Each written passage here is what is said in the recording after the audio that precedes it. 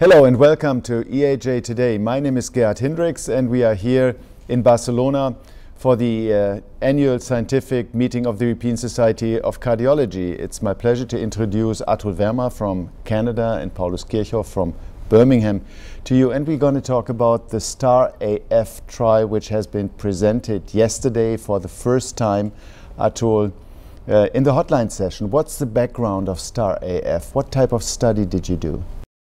Well, catheter ablation has emerged as a very effective technique for paroxysmal atrial fibrillation, but the results and the techniques for persistent atrial fibrillation are not well known.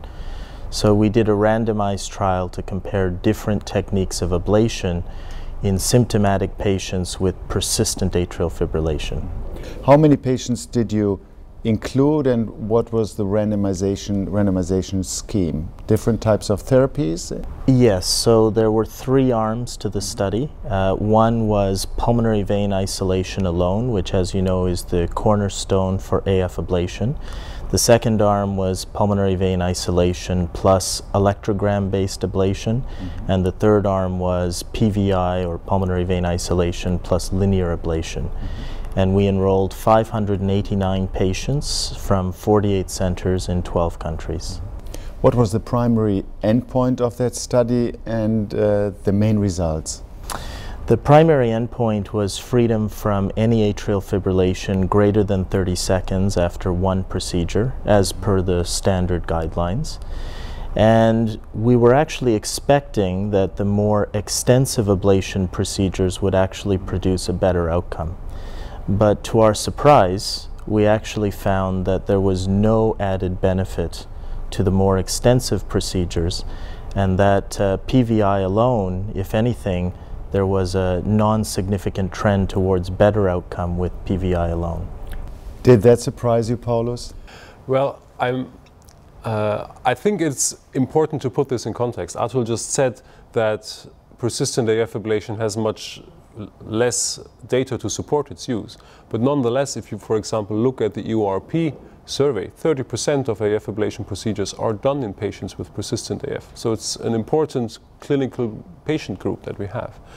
I have always been an advocate of pulmonary vein isolation, but to broaden things a bit, before that hotline, I did a sort of informal survey of high-volume centers in Europe and the US, and it turns out that about 1/3 of them do PVI only in persistent AF patient first ablation. 1/3 of them do PVI plus linear lesions, and 1/3 of them do PVI plus café or other types of sort of identifying the substrate.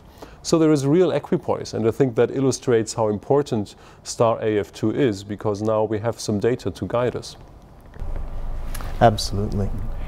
Did you observe any procedural differences, procedure time, complications within the 3 groups? Yeah, so not surprisingly, the more extensive ablation approaches took more time. In fact, they added an hour to the procedure, which from a patient perspective is very important.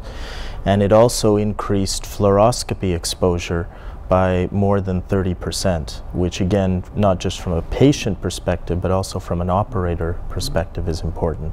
Absolutely. And when you think about, I mean, this is all, again, hypothesis generating, but when you look at the data on silent brain lesions and even overt stroke after AF ablation, procedure duration and adding additional lines or other lesions is one of the main factors that emerges as a risk factor for such, well, are they complications, are they parts of the procedure, but such unwanted effects of AF ablation. So I think that's an important issue, and it's probably related to procedure duration and time of the catheters in the left atrium. What does STAR AF tell us with respect to our perspective on the pathophysiology of persistent atrial fibrillation? What's the impact? I mean, your study clearly showed that isolation of the pulmonary veins, even in persistent atrial fibrillation, gains significant benefit. Looking to the game between substrate and drivers, what's the impact of STAR AF in this context? Yeah, so I think like any clinical trial, it always asks more questions than it necessarily answers. So I think we can say that as a add-on strategy, lines alone or fractionated electrograms alone may not be the solution. Does that mean we should never go after the substrate? Absolutely not. You know, there are definitely other approaches, whether it's going after low voltage regions. We've been discussing a lot about rotors in the EP community. But I think what this does show is that before we go off and start doing these things, we need to make sure that we're doing right by the patients. Paulus, putting the results of STAR AF into the perspective of further studies to come in the field, what do you think would be the next step? Where to go from STAR AF, study-wise? Well, I think STAR AF challenges a few of our concepts. And that is, for me, the most important thing. We have to go back to the drawing board and think about what do we know about atrial fibrillation. I think we would all agree, and Atul just said that there are patients who need more than pulmonary vein isolation. But we just have to accept now, and STAR AF illustrates that we cannot identify those. I would even go beyond. If you look at the long-term success rates reported in STAR AF, they are not that different to the long-term success rates reported in paroxysmal AF patients. And they aren't even that different to the long-term success rates reported on antiarrhythmic drug therapy after a cardioversion. So my statement would be, we have to find clinical markers that differentiate different patients who have different etiologies of AF.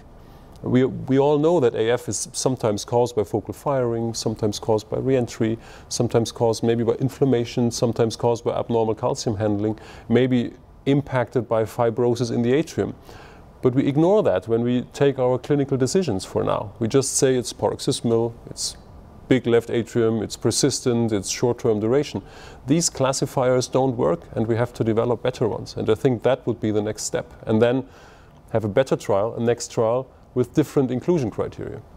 But that would include patients in whom we have a good rationale to believe that additional lesions are useful.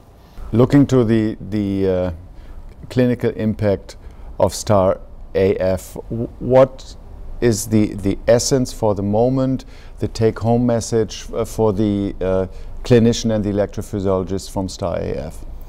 Well, I think for the broader cardiology community, I think that it shows that catheter ablation can be an effective approach in persistent AF as well as paroxysmal AF. And this is bridging the evidence gap for persistent atrial fibrillation in particular. I think for the electrophysiologist, however, it makes us think twice, and it makes us think that less sometimes may be more, and that we've got to keep searching for the appropriate substrate targets.